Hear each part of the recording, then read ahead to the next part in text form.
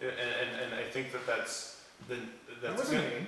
No. Me calling Merle Kenyon saying, would you like to come to the meeting and see if you might like to be an alternate? That's not something the board needs to decide, whether he can come to that meeting or not. No, I'm saying that the general public should be informed so that they too have that chance. Maybe they want to participate in this. Maybe they want to be considered. For sure. It seems like a private club at that point. Well, we are elected, it's, Well, right, but if you're going to represent the public, you have to involve the public. to a certain extent, we're obligated to, but we're not obligated to entirely.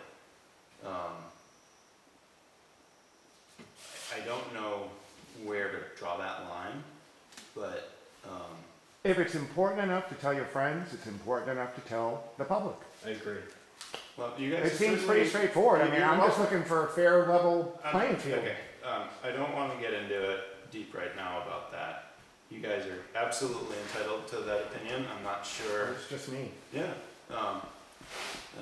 Thank you for sharing. Russell, do you have an ex officio report? I went to a budget meeting, Yeah.